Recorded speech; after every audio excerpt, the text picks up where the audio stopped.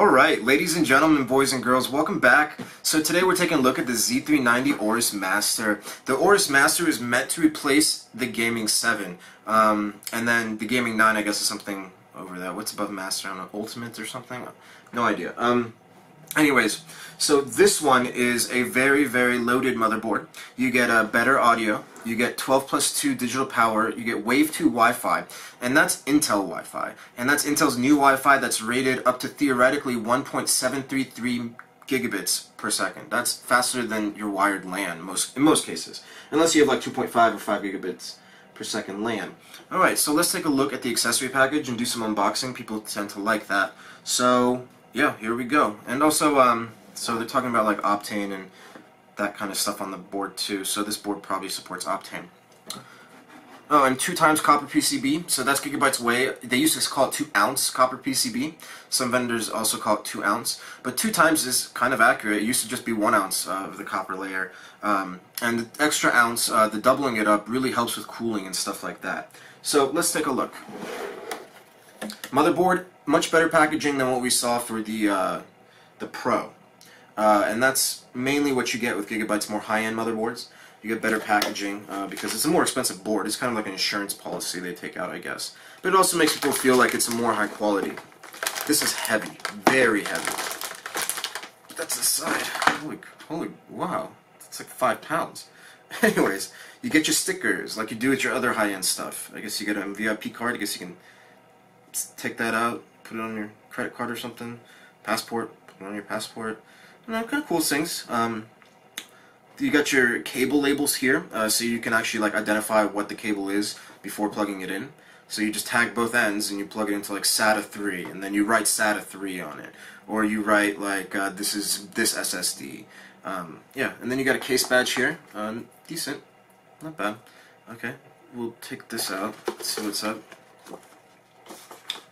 Okay, and now we have some manuals, multilingual installation guide if you don't know how to build a computer. And here you have a Z390 Aorus Master User's Manual, and it's actually a thick user's manual. Drop out. Good girl. Alright, so here we have the beautiful DVD no one uses. Yeah, no one uses it, so everyone downloads. Well, I guess you could for LAN, but if you're installing Windows 10, if they use the Intel NIC, the driver will already be there, so you don't need it. I like bigger manuals like this. Did they put back the block diagrams? No, they didn't. Of course not. But I got them here. So I got the block diagrams for the Master and the Pro, so I can tell you exactly what's hooked up. I just gotta keep reminding myself which one is which because they're put side by side. Here we have a ton of accessories. You know, people like to unbox. I don't know, it's just so much trash left over afterwards. Alright, so here we have temperature sensors. This motherboard supports the addition of 2 external temperature sensors. So you could like stick it into your GPU, like in the heatsink, so you get a more accurate temperature of your GPU. So we got one there. Trash can. Another one. What is this? Okay, this is a RGB extension cable. Looks like Gigabyte's kind of backing away from RGBW. Maybe it confuses people. That would be my guess. Is that people are confused. Let's make sure I'm recording audio. For some reason, I have this feeling it's not. Oh, it is. I love how these devices have lights on them, so you don't have to go all the way over there. Alright, and here we have a SATA. I guess we get 4 of them. That's the standard.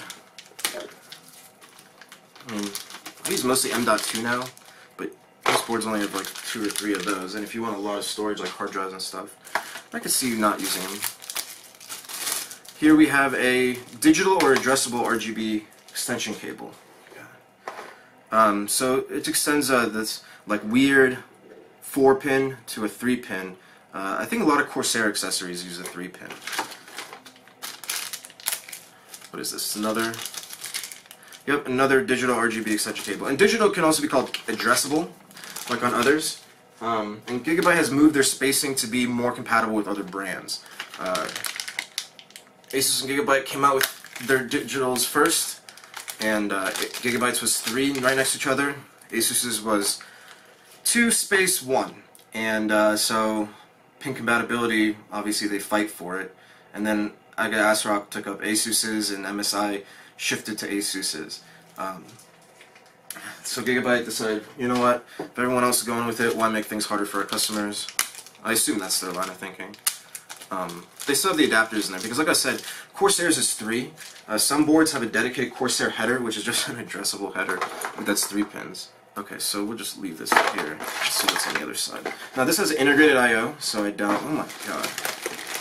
Okay, well if you like accessories, this motherboard's got you covered. Alright, so I'm not going to take these out. These are M.2 standoffs.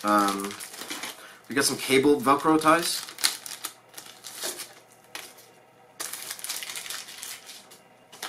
We have a high bandwidth SLI bridge. It says SLI on it. Yeah, you got Wi-Fi, so you gotta have your Wi-Fi antenna.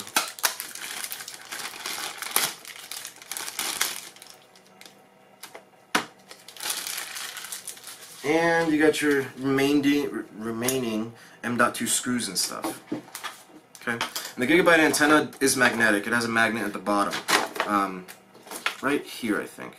And you could just like put it on something metal like your case, if your metal is made from something other than aluminum. So I checked it, aluminum was very magnetic.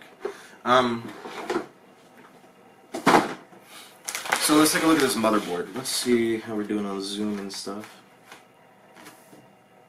Okay. Alright, so these motherboards you pull up from this end and you pull them out. Because a little portion of them goes underneath there, so it secures them basically. First time pulling this board out too. You guys like that? I like it. I really like this heatsink. I mean, this is an actual heatsink with fins. There was actually something cool about it. They have these marketing slides they give all the media. They call media kits. And they had one that kind of detailed their changes to the fins. I hope it's in this one. Alright. There we go. Okay, so a few things I want to talk about. We're taking this stuff off the heatsink. Wasn't that satisfying? It was for me. Alright. So this lights up and says ESS Sabre Hi-Fi. High fidelity.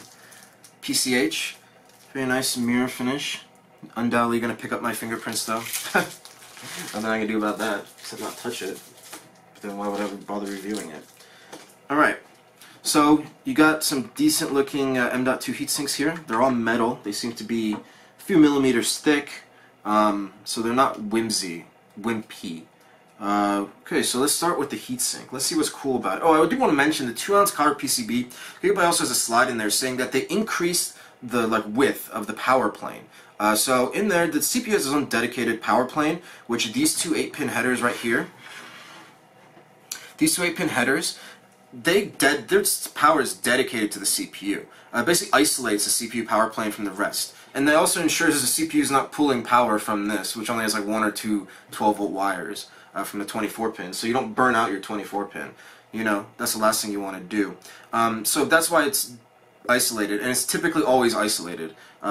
Every brand pretty much does it. I think on the server side it's a little different. But here, yeah, it's always isolated. And there's a power plane, and it's the amount of copper inside the PCB dedicated to the power of the CPU.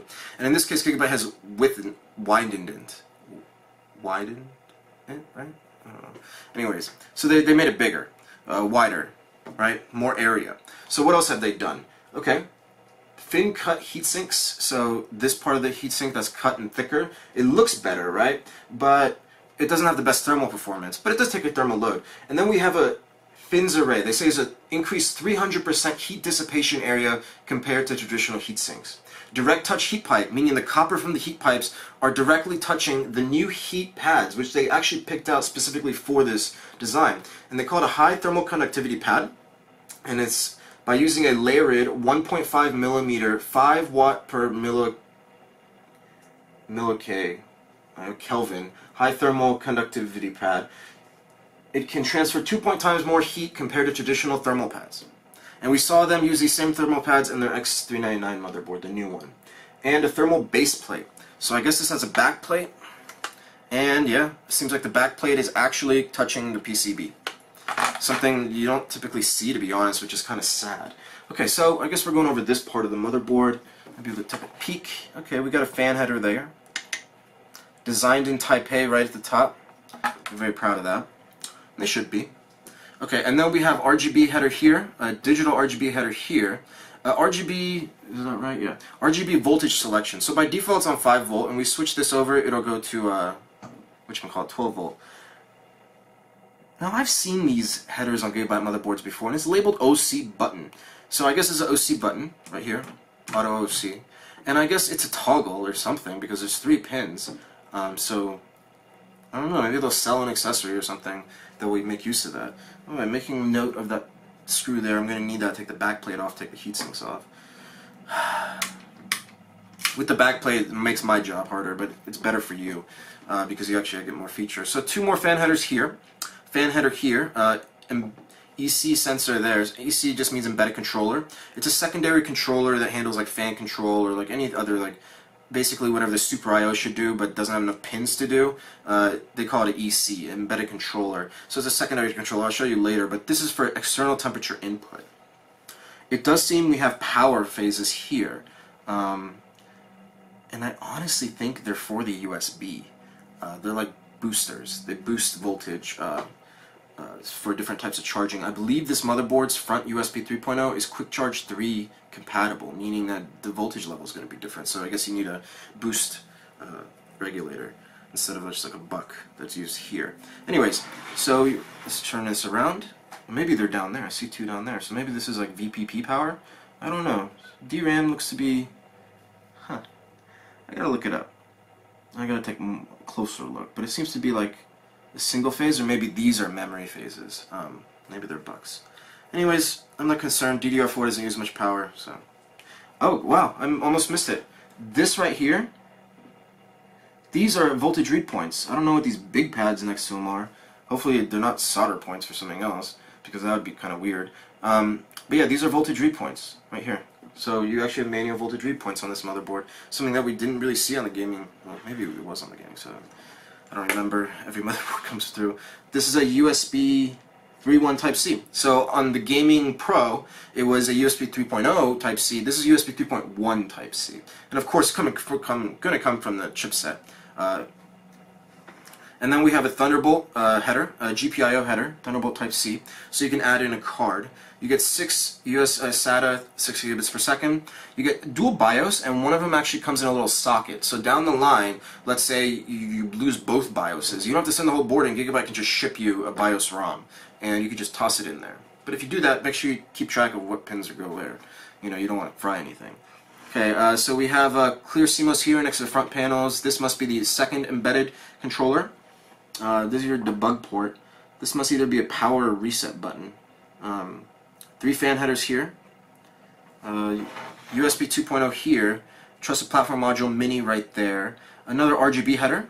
Digital LED header, which is also called addressable. You got your dual BIOS and your single BIOS mode switches. They're both on number position 1. The dual BIOS switch allows you to switch between the BIOSes. The single BIOS switch allows you to cut the ties between the BIOSes. It's an overclocking feature that's useful when doing like liquid nitrogen stuff. Because sometimes a dual BIOS check, where the main BIOS checks the backup or the backup checks the main or whatever it does, can cause issues on boot. But only under extreme conditions like liquid nitrogen. So, and also with like special BIOSes that Gigabyte's overclockers use. So they put the switch on just in case you want to do that. And then we also have our typical like audio header, SPI-def. Let me switch it over here. It seems like this illuminates in the pictures I've seen. We got some electrolytic capacitors here. We got some WEMA film capacitors there. We got some M.2 heatsinks here. So at least you got 3 M.2 slots. I believe on this board, let's go over to the thing. On this board, this will share with this, but they will not share with this. So putting a card here won't affect the bandwidth of here. However, putting a card here will I think take bandwidth from this. Let me just make sure. Yeah, okay. Yeah. This will take bandwidth from this. They're both by 4, right? PCI 3.0. And yeah, and let's see what else we got going. And then I bet you this one takes 2 SATA ports, just like on the Pro. But this, unlike the Pro, these two share, but the Pro only has 2 M.2 slots, not 3. Alright, so let's take the M.2s. Oh, actually, you know what we didn't do is the back panel. Can you guys see this? Okay, we got a clear CMOS, a power button, your Wi-Fi headers, 4 USB 2.0 ports, USB 3.0 DAC up, which means like better power delivery, HDMI port, USB 3.1 Type-C, and 4 more USB 3.1 ports. That's a lot of USB 3.1. Is that right?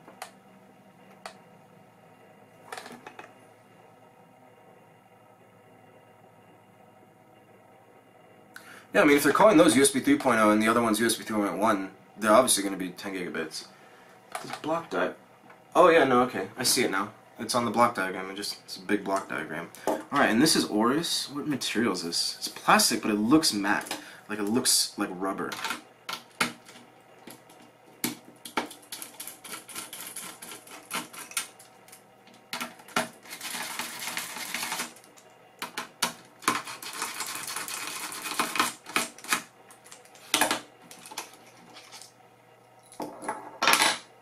You guys see that? Yeah, you guys can see that.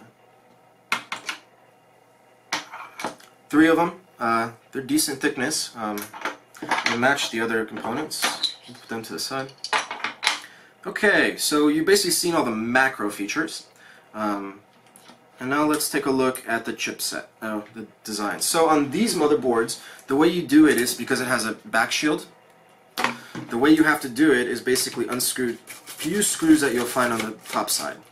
These are like the first ones you do. I think there's video evidence of this, because I always tell myself I should just videotape myself doing these type of boards, because there's so many different types of screws on these motherboards that it's very easy to forget which screws go to what. Okay, now we flip her over and find a bunch of other screws we've got to remove. So this one. Now and this one has standoffs we're going to have to remove as well. Fun! So this back shield is aluminum. I don't know the thickness. It's thick enough. It's going to be acting like a heatsink in these areas. So yeah. I highly recommend, if you do end up taking it apart, you do not forget the thermal pads here. Because if this metal makes contact with those components, it's probably not going to be a good thing. But that's just my guess.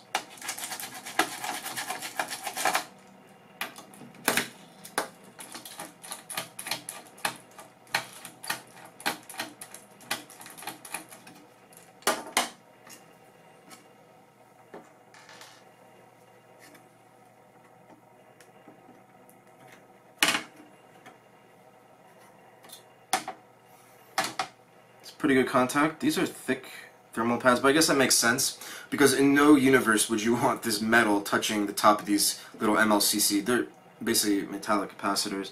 Alright, so this is an IR VRM. I can tell by the little doublers here, they're really tiny. You see one here, here, here. Where else can we see them? The other ones on the other side are probably top side. There's one here. These are IR3599. They're doublers or quadruplers. I guess in this case a doubler, because we're not quadrupling anything here. Okay, so these standoffs, they need to be plied off.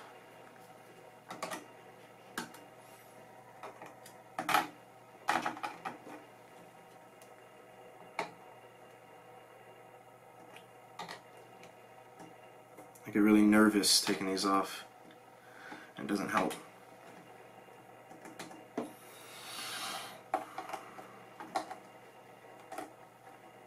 Because the last thing I want to do is scratch the PCB. Oh, they're really in there. I really wish they wouldn't make these screws as well.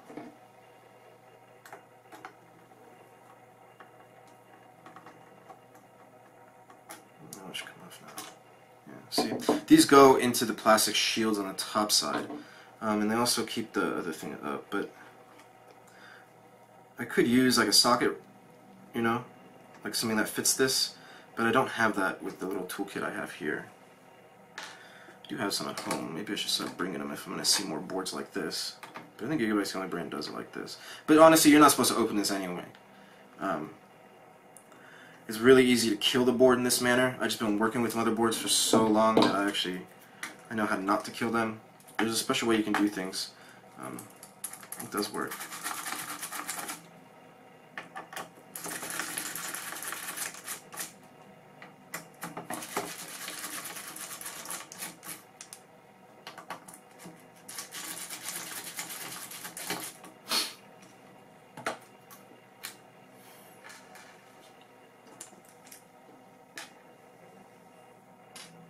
I'm 20 minutes already. Woo! It's 7 o'clock right now. Tomorrow I have to go to New York City for some events. I don't know if I'm allowed to say what. Actually, this video can't go live until I'm allowed to say anything anyways. We'll see.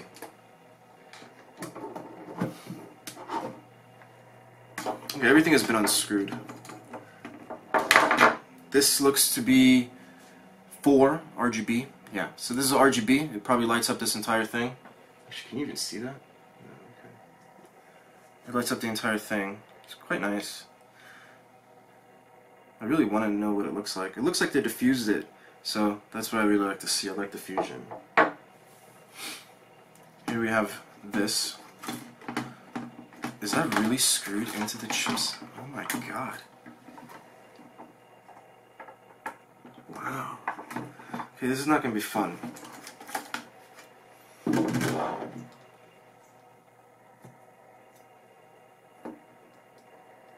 What's holding this in? Something here. Did I miss a screw? Yeah. I missed 2. See, you never want to force anything in these things, and even I make mistakes.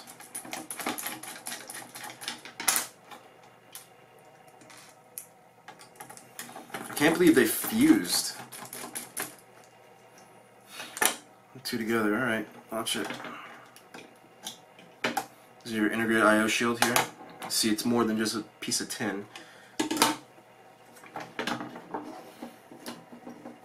looks like digital RGBs in there. Okay, well, that was fun.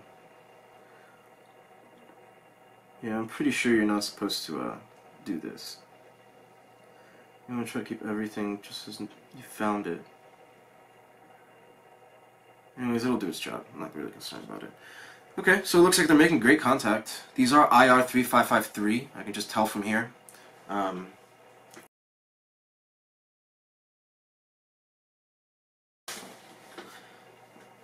Okay, so for some random reason, my camera stopped recording, and I don't have time to redo this, so I'm just going to go over this part again and try to cut in. Alright, so here's a motherboard bare. Here's this heatsink. This heatsink is very nice. It has direct touch heat pipes. So you see that copper? That copper is making direct contact with this high-end thermal pad. And you got fins on there, real fins. You got 12-phase digital VRM powered by an IR35201. It's in 6 plus 2-phase modes, I assume. 6 phases being doubled by some IR3599 doublers on the back side. And then here, yeah, there's 6 of them. There's 2 here and 4 on the back. They're really tiny little chiclets. Then the power stages are 40 amp IR3553. Your GPU MOSFETs are right here. They're just normal MOSFETs, power packs, and they're 2 phases. And no one really cares too much about the GPU on these motherboards, because if you're going to buy something high and white, go like that. Going around here, we do see some power stages, probably for memory. We also see some power here for the USB 3.0 internal headers, and this is USB 3.1, and I think that's a redriver. No, it's not. Anyways, you probably don't need it so close anyway. So we got your BIOS ROMs here, main Super I/O here, USB 2.0 hub there, an IT chip here, and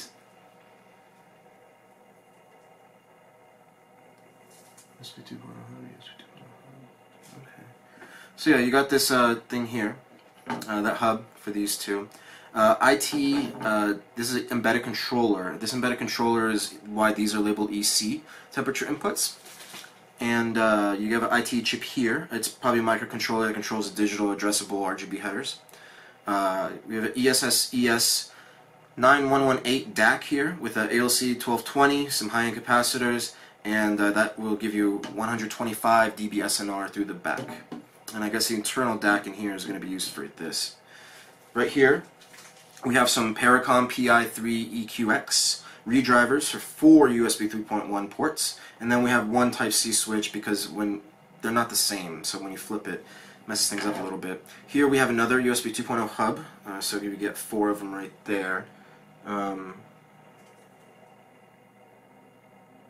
Yeah, and then we have, what else do we have here? Oh, we have level shifter, so we get the HDMI output on the back. That is the only video output this motherboard has. So what else? Okay, we got some switches here. These 4 will move this 8X here to this. These 2 will move by 4 from here to one of these M.2 slots. This switch will switch 2 by 2 this, probably with this or this. What else? I don't know what this little switch is doing, but it's a high-end NXP switch. And I think it allows multi-directional switching, which is kind of cool.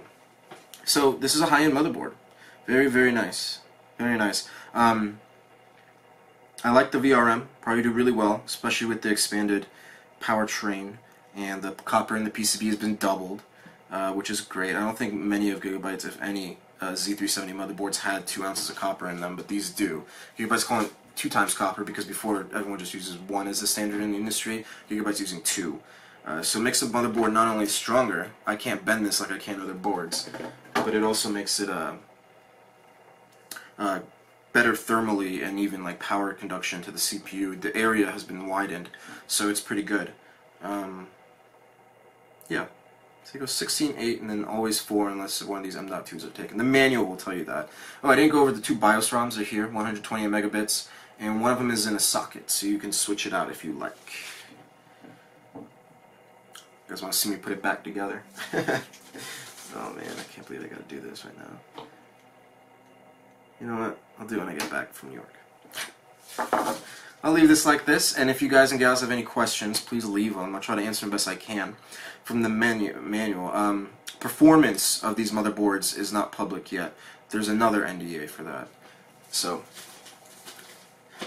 please like it, and let me know if you have any questions. But yeah, very nice VRM, very nice power stages, very nice heatsink. The heatsink has really been, they upped their game with the heatsink. It's quite nice. Very, very nice. So the direct copper on the heat pipe is pretty cool. They shaved it down a little bit so that there's direct copper exposure.